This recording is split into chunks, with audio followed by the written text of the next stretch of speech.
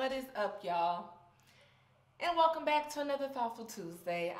In this moment, I am working on this dope behind little suit, and I'm pushing myself with it. I'm really excited. I'm showing it feels this particular design out of every single design I've ever made feels most like me. I can't wait to show you guys.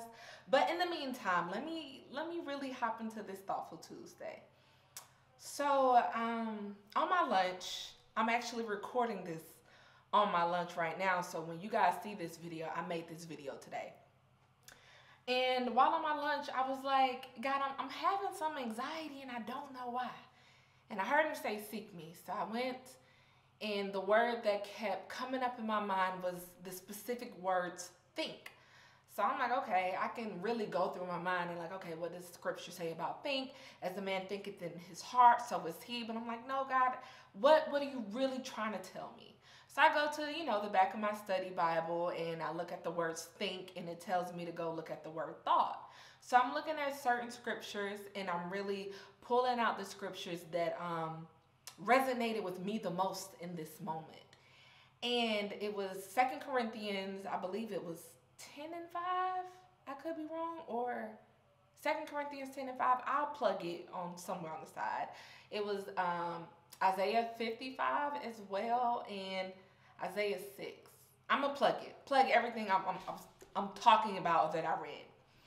But as I was sitting there and I'm reading about thinking, what's so interesting, y'all, over the past several months, I mean, when I say several, it's going on a year. Oh, it's been a year. September 3rd made a year that I've been in Atlanta. And over the past several months, like since April, March of this year, I've been hearing, be careful how you think.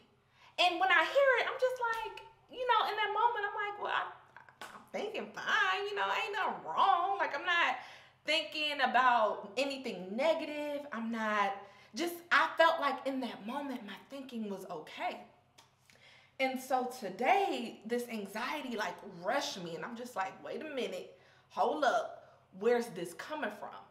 And I literally sit in it and I'm like, God, where is this coming from? And as I'm reading these scriptures and he's ministering to me about how I think and how we should think, what came to mind was how often we allow outside things influence us, and how we can allow unforgiveness to open a door to principalities and powers. And I was like, God, who am I not forgiving? Like, who haven't I forgiven? And honestly, I wasn't even going to go here where I'm about to go. So I may cry a little bit because, last Tuesday I told you guys I'm going to be a little bit more vulnerable because he's pushing me to be vulnerable and telling me my vulnerability is a strength. And as I was trying to figure out, God, who do I need to forgive? And it's me. I was like, you sure? Like, you sure it's not this person or that person? And it's like, no, you need to forgive yourself. And I'm like, okay, well, why do I need to forgive myself? And it's simply because, if I'm honest, I opened up this video talking about what I'm making. I've had this dream since I was, oh man, I'm about to cry. I've had this dream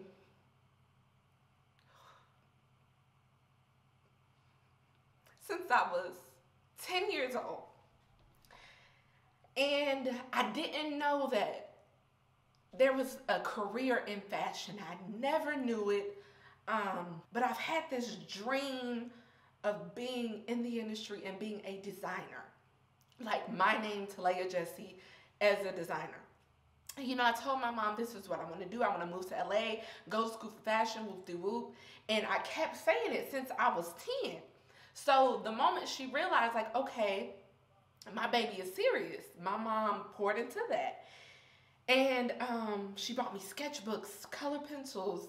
My grandmother bought me my first sewing machine. She taught me how to sew, but she was just shaking too much. And I was like, you know what? I'm over it. Don't want to do it.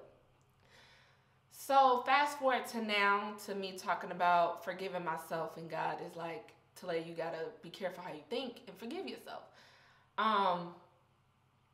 You get to a point like where you put a timeline on when you think things should happen, and when they're not happening the way you ought to, or they're happening but they don't look like what you thought it was going to look like. And that was the part that I was kind of stepping into. I couldn't really see it was happening. It just wasn't looking like how I thought it was going to look like at 10 years old. And I didn't know that it was putting me in a state of doubt and worry and fear and angst and rush. And he kept saying, be careful how you think. I was allowing influences to tell me, you got to do this, you got to do it like this, you got to move like that, you got to post that, you got to do that. To the point where I'm like, God, I don't want to do Thoughtful Tuesday videos. I don't want to do all this stuff. If it's gonna come with that. Yes, I understand to whom much is given, much is required. But if it's gonna come with anxiety, God, that can't be you.